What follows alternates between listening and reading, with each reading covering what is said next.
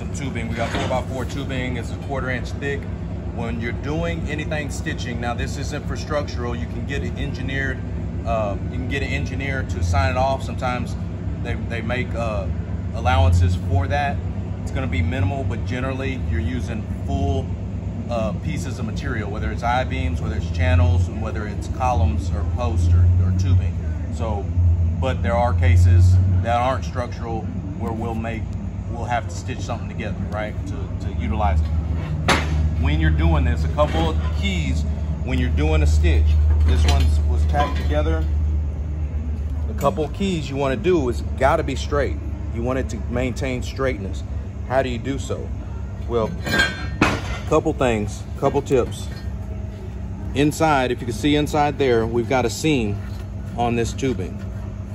If you can get the tubing to match, you want to match up your seams, especially if it's off the same run, right? So that's just one thing. It's a small thing, but it's still a thing nonetheless. The other thing you need to do is we need to bevel.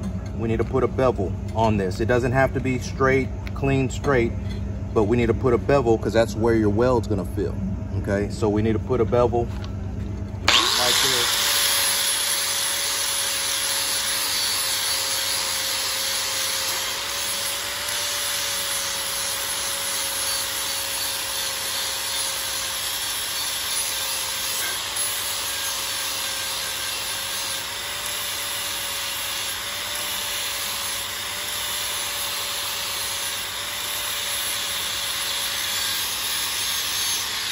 So you're going to do that all the way around, and the bevel is supposed to be half of your material thickness. So if it's 1/4 inch, what is that? So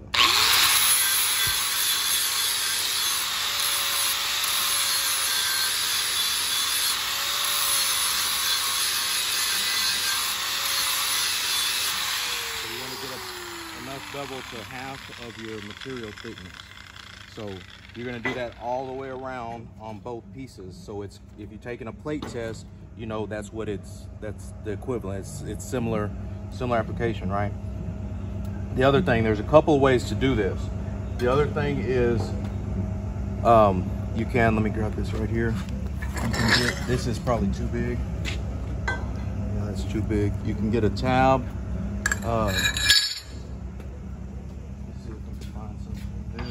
We'll just utilize this.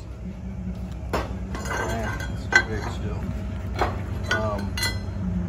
Let me find a piece.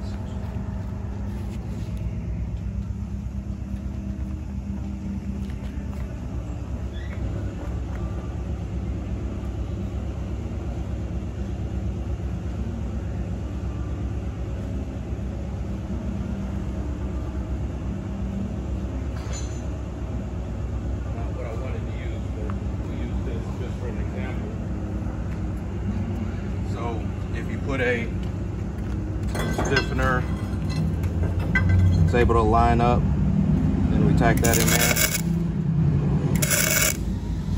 Now, when you make your weld, and you can do a better attach there, now it gives you a backer plate when you insert it, so you have something that you can actually burn off of. But the whole point is you got to get complete penetration, so that's what the bevel does. So we get the bevel. You can put the backer plate or not, you don't totally have to, but it's just a thing. The other thing is keeping it straight. It's got to be straight, it's got to be flush this way, it's got to be flush every which way. You know, the other thing, it's going to bend. Anytime you put heat, it's going to warp, it's going to bend, we're going to bow. We got to get it clamped, you got to get it solid. All right, this table is not clean. Workspace. In this application, on this table, what we do a lot is we tack it to the table because we don't have clamps. We can't clamp a lot of stuff to this.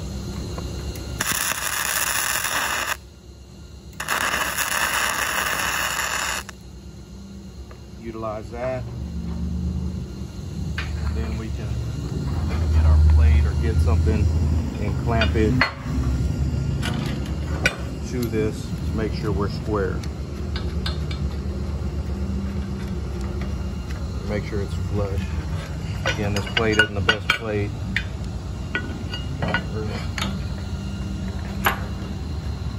But you utilize your clamps, utilize your scrap material, and do something to assure that it's going to be straight.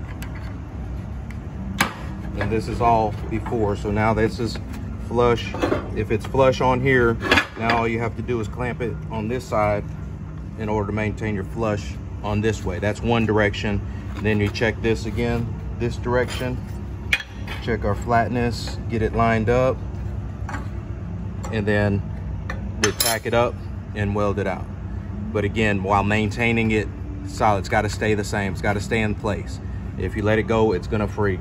This one was done yesterday, and if you look down it, you can probably see it's not straight because none of that was what I showed you was done. So that's what happened when that, because of the heat. So that's what, you know, future ref, that's what we want to do when you're stitching something together.